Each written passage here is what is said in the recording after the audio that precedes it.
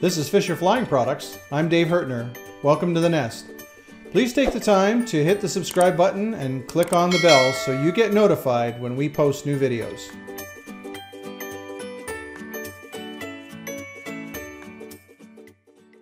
Hello everyone and welcome to the Nest, our weekly video log of all things related to Fisher Flying Products. I'll begin today by saying that we have conquered our technical challenges. We now have video that is synced with audio and it hopefully is a good quality. We've gone through a huge learning curve from the equipment end of things to try to get a good video log out to you. So I hope you enjoy. I'd like to begin today as well by extending a warm welcome to our latest kit customer. Angel Bartolome from Chile has just placed an order for a celebrity kit. He intends to install a Continental C90 with a wooden prop on this airplane. So welcome, Angel, and we look forward to working with you. Lastly, I have a 10-question message to send out to anyone who would like to do a virtual video interview. If we've got 10 questions that you can review, take your time, put them down on pieces of paper, and then have your grandkids or your wife or your significant other video your answers in front of your project. Let's show everybody what we're building. Let's share with everyone our triumphs and our difficulties, and let's get more video content, and I can bring it together. I'll mix it together with the questions and try to put together a good product for our newsletters. Today we're going to talk. I'm going to have Diedrich Sorensen talk more about his wood selection process. He used ash in the rebuild of his FP202, and he has gone through a process, something that anyone can do in their own backyard kind of thing. He set up his own test rig and things like this to record samples of the wood that he's using, and to also determine which was the strongest wood that he could use in his aircraft, as Sitka's becoming much more difficult to find and much more expensive. We're going through the same process with a bunch of different types of woods, poplar and Sitka and Douglas fir, to try to come up with the best product for the least price that will replace Sitka moving forward. So we're going to be changing over the woods that we're using in our kits as well. On top of that, I also have a report done by a fellow named, an engineer named Robert Haines out west. He did some testing of various different woods against Sitka as well, using a different test method. And I think this is the test method that we're looking at trying to utilize in doing our testing. He did a very thorough report, so I'm going to review that report with you as well. So I hope you enjoy, and I'm going to let Diedrich take it from here. In this video, I'm going to be comparing the strength of white ash with Sitka spruce. While restoring this FP202, I noticed that my Sitka spruce was extremely weak, so I started off testing its specific gravity, and it was significantly below the minimum, which is 0.36. I would recommend doing a specific gravity test on every stick of lumber that you get. It doesn't use very much, and it verifies that that you don't have a lot of lignin in the lumber, and that the fibers are tightly woven. And all of that is really high relative to its specific species. Now over here, I've got a lot of data. I'm going to try to just come in on that. And if you want to pause it and read some of that data for each of the selections, the control is Sitka spruce, which is on the far right. Next one, the one to the far left, is Pennsylvania ash. Common ash is next from Missouri, from Wooden Aviation.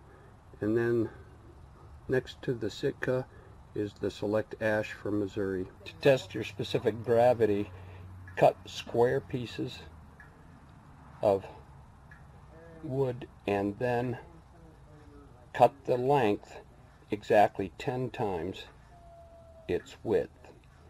Then you mark it off in 10 equal lengths.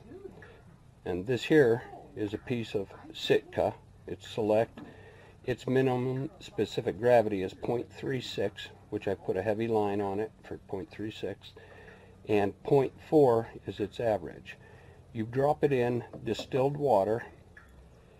You don't drop it. You set it and then release it when you're close to the minimum. Okay, that's 5.5. That's what I got. 0.55. That's what I got last time. The select ash, and ash is quite high in specific gravity. And the ash should be 5.6 minimum, and it's 6.8 for the select. And that's from Missouri, from Wooden Aviation. And this is also from Wooden Aviation. They sent me samples of their white ash. And this is common white ash. It's it's right at average, 0.62. This here is from Pennsylvania.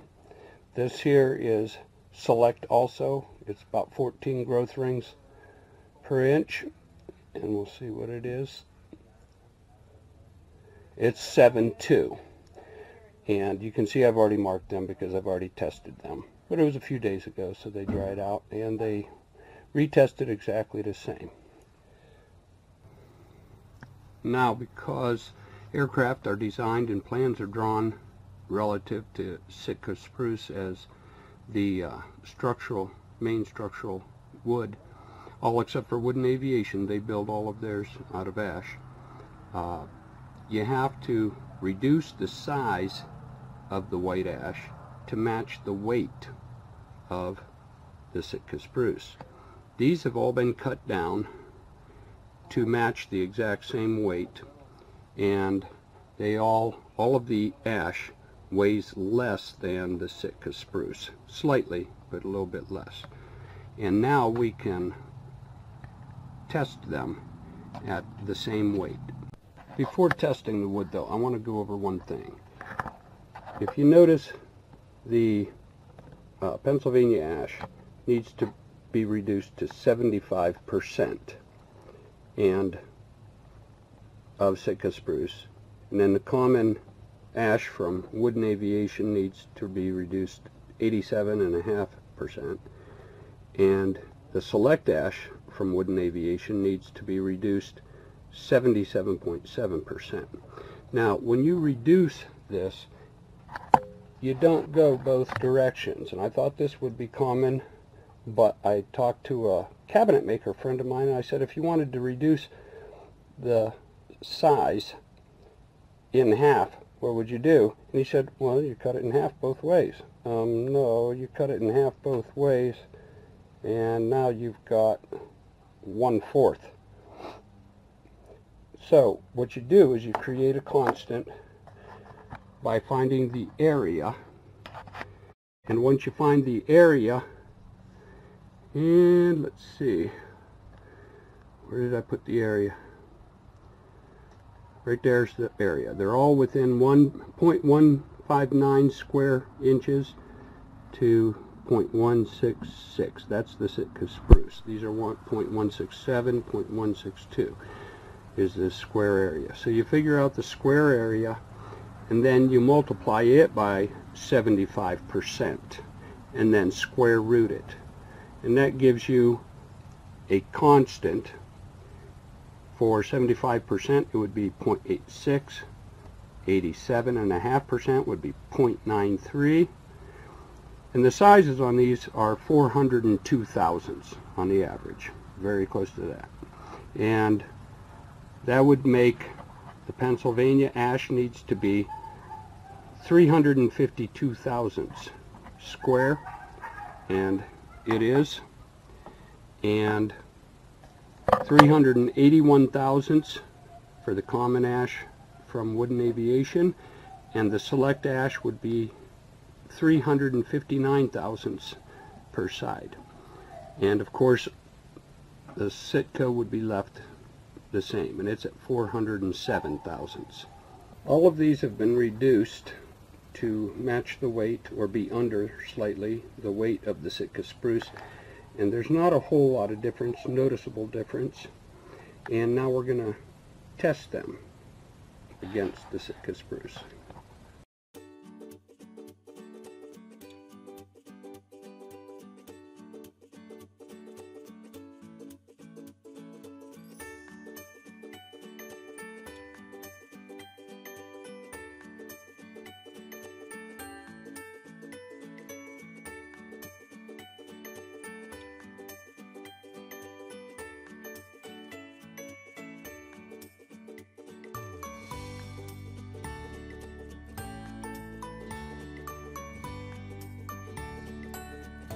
So, in conclusion, the Select Sitka Spruce snapped at a 3-inch drop of a 6.5 pound weight. The Common Ash from Wooden Aviation out of Missouri, it is reduced to 87% the size of the Sitka Spruce, and it snapped at 4 inches, and I shouldn't say it snapped, it's still very strong. I can't even get it to budge, whereas the Sitka snapped right off.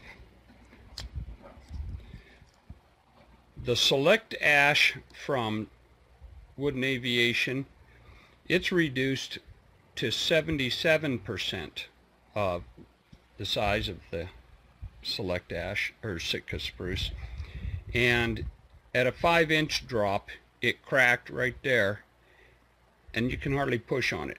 I lost that footage, so I did it again, and I don't know but what some of the fracture made it crack quicker, or crack more. It still didn't crack until 5 inches, but while I was playing with it, it broke right off. But the initial crack was 5 inches, and it's still extremely sturdy. Now the Pennsylvania Select Ash, it is reduced to 3/4 or 75% the size of the Sitka, and at 6 inches it cracked, but it didn't crack much, and it's got a very high specific gravity, so, and it's not going to budge, and that was at 6 inches. Now by no means is this a single test. I've done these tests many times. I already knew what was going to happen, and actually you could elevate the results, because this particular selection of Sitka Spruce is extremely strong. It has a very high specific gravity.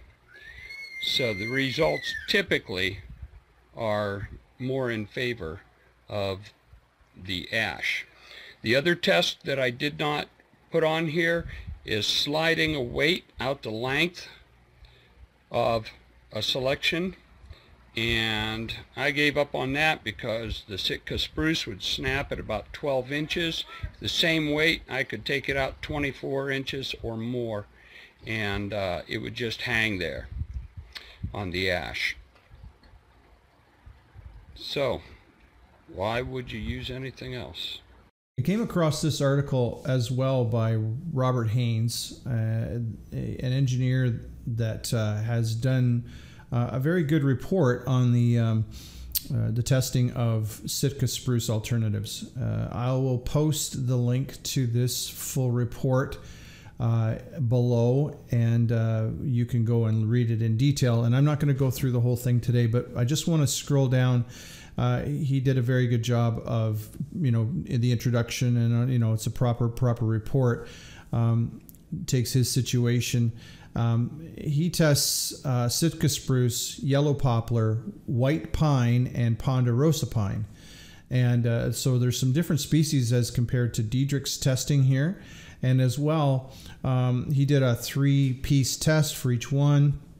And he did it in a little bit different. He did a span test with kitty litter in a bucket, and he poured it in at a very quick rate so that you get a good good ramp up to the weight building on the piece of wood, but he did not impact the wood like in Diedrich's case. And this is a very interesting article, and he comes up with some good summary points on it. So again, I'll post the link below if you want to go have a look at it.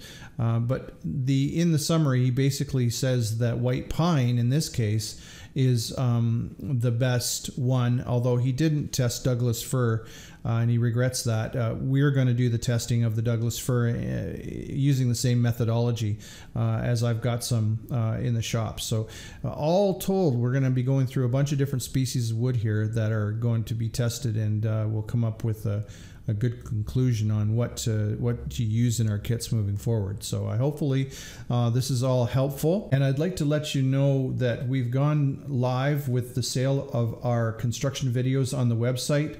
There's a tab on the side as well as a link along the top toolbar for going to the web store. You can purchase them online now. So thank you for listening. This has been a little bit longer one, and maybe a little more technical, but I think a lot of people are interested in the wood species and how they relate to each other with regards to strength. Thanks again for watching. We try hard to bring you interesting content each week. To help us out, please like and share our videos, and to receive the latest info from Fisher Flying Products, click the subscribe button and ring the bell. See you next time from the nest.